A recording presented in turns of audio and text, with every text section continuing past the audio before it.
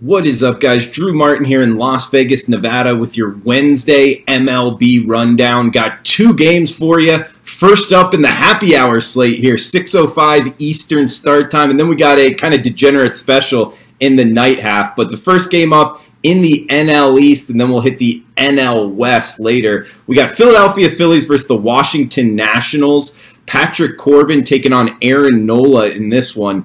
And I like the Philadelphia Phillies pretty much at a pick-em price right now here in Vegas at the Westgate. I just bet them -107, so they're ever so slight favorites in this one. Couple reasons why. Aaron Nola going for the Phillies, the former LSU Tiger. Last time out was his worst performance of the year, but right before that was lights out. He's been a great pitcher pretty much all year long. Outside of that, the velocity was there, so I just look at that as kind of a one-start hiccup. And Patrick Corbin on the other side, coming from the left side, which the Philadelphia Phillies have smacked around lefties this year. He's actually given up 16 hits in his last two starts against the Marlins and Orioles. So the Phillies are kind of on that level. I would look for them to kind of take advantage of it. He's given up a 50% hard hit rate this year, so a lot of teams have kind of smacked him around.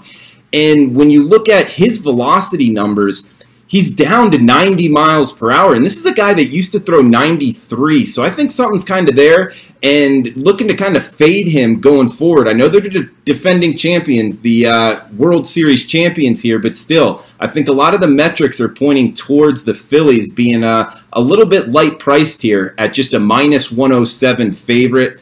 I know we have to bring in the Phillies bullpen, which is by far the worst. If you're just looking at year-to-date numbers, they're 30 out of 30th in the rankings for bullpen ratings here. But they did trade for Workman from Boston. He's a pretty good arm there. And kind of betting on Nola to go 7-8 innings here. So just to kind of turn it over to him and not have to rely on that Phillies bullpen. One reason why is Nola's getting stretched out, but also the Washington Nationals don't really walk a lot and work the starting pitcher. So look for that to continue. And I like the Phillies -107 in the happy hour special here, guys. And also, late night degenerate style, 9:40 Eastern first pitch. Colorado Rockies versus the Arizona Diamondbacks.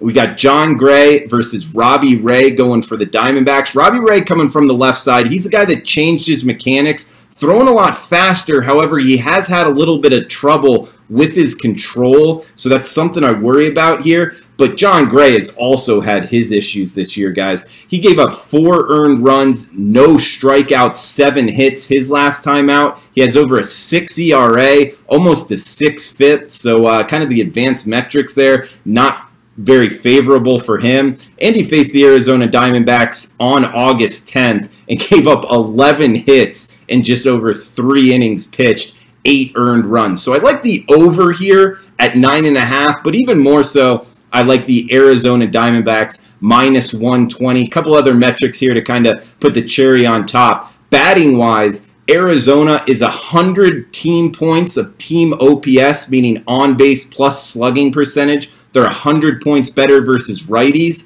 and at home, they're 150 points better. So for whatever reason, they're seeing the ball a lot better at home. And Colorado, pretty much the exact opposite. And we're talking splits here, you know, handedness of the pitcher splits and home-road dichotomy.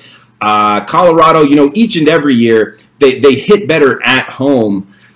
You know, the elevation, the thin air. I mean, the stadium, the football stadium in Denver is called Mile High if you're just kind of new to MLB betting here. But their home road splits, 600 team OPS on the road, 800 at home, a 200-point difference. So I wouldn't look for those Colorado bats to be too hot against a shaky Robbie Ray. And just having to lay -120 here on the Diamondbacks. I like the D-backs, so short favorite, -120 on the D-backs, and -107 on the Philadelphia Phillies over the Washington Nationals. So best of luck if you're tailing out there, guys. Got one small favorite, one pick'em price, and huge shout out to Odds Checker for making these videos happen.